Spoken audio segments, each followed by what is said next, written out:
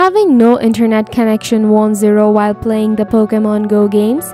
If you want to play Pokemon Go with getting no internet connection, then you must follow these strong settings on your iPhone.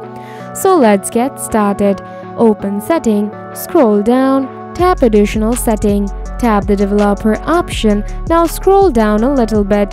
First, enable the Wi-Fi scan throttling from here. Choose always to keep mobile data on. After that, check your internet speed and stability.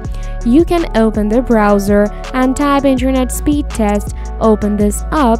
If you find that your internet is not working well on your mobile device, you can enable airplane mode for 10 seconds and turn off that later.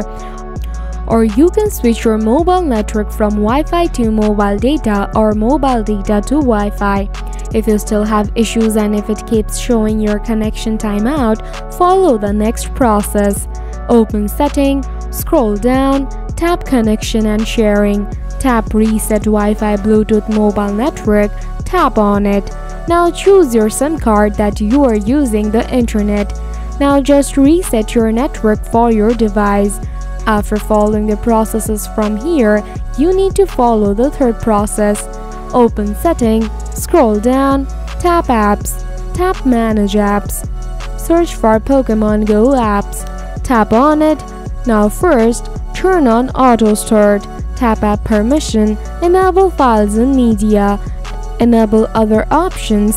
Go back. Now scroll down, tap Battery Saver, choose No Restriction. Tap Restricted Data Usage, enable all the settings, tap OK. If you still have any problem, please tell me in the comments. Thanks for watching.